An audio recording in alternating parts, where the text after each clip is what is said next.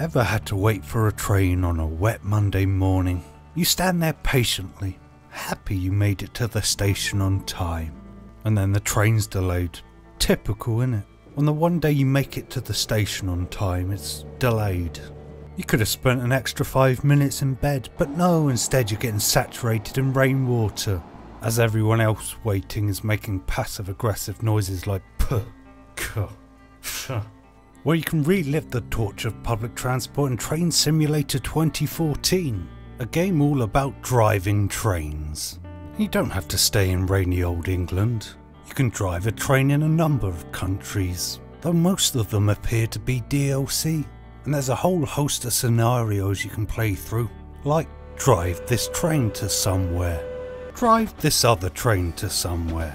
In fact, they're all about driving a train to somewhere.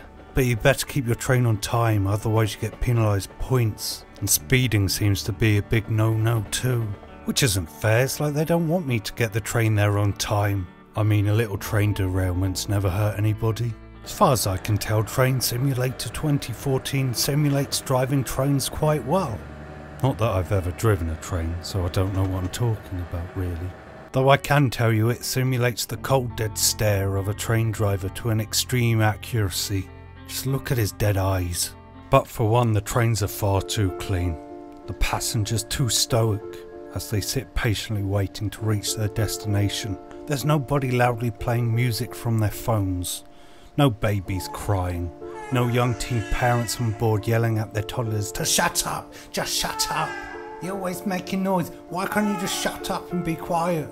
While everybody on board silently judges the parenting skills of a 16-year-old. There's no vague smell of urine wafting from the toilets on board. No pools of puke slowly coagulating on the floor from people who've drunk too much the night before. No, Train Simulator doesn't simulate those things, the true train experience. But it does have an editor, so that's good.